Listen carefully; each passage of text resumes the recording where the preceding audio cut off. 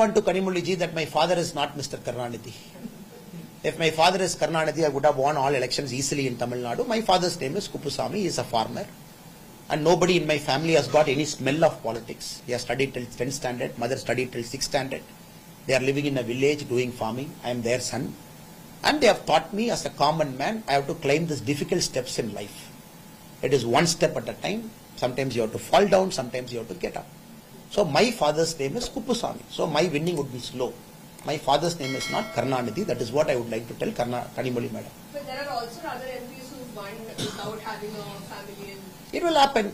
Depends on the state, depends on the nature of the party's growth, depend on where the party is at that point of time, depend on money power, muscle power, depend on who is paying money for votes.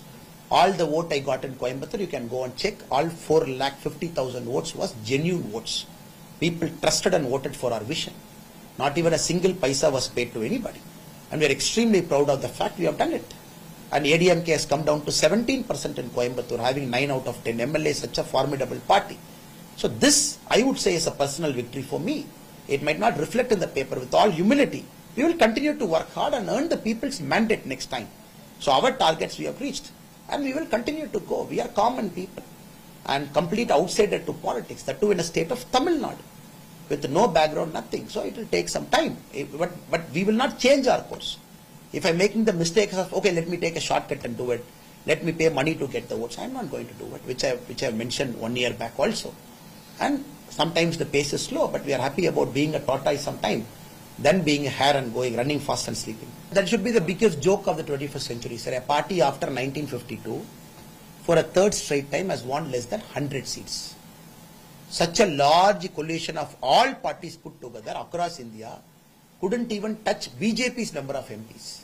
So they are 231, 32, we are 240. Now what are they talking? And this is the first time in democracy I have seen a losing party celebrating as if they have won.